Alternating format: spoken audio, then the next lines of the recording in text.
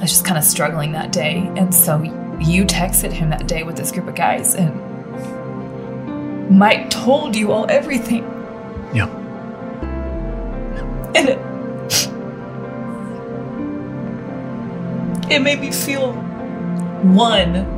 like so in love with Mike, because it reminded me, like, this is a man of character. This is the reason I chose him. That is an extremely vulnerable experience to tell these guys that you respect and love so much that, hey, I'm really struggling.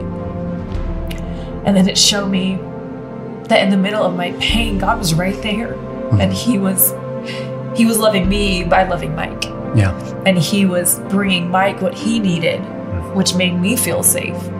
So that was one of the first things that was a really big step, I think, in our healing too, was when you told them.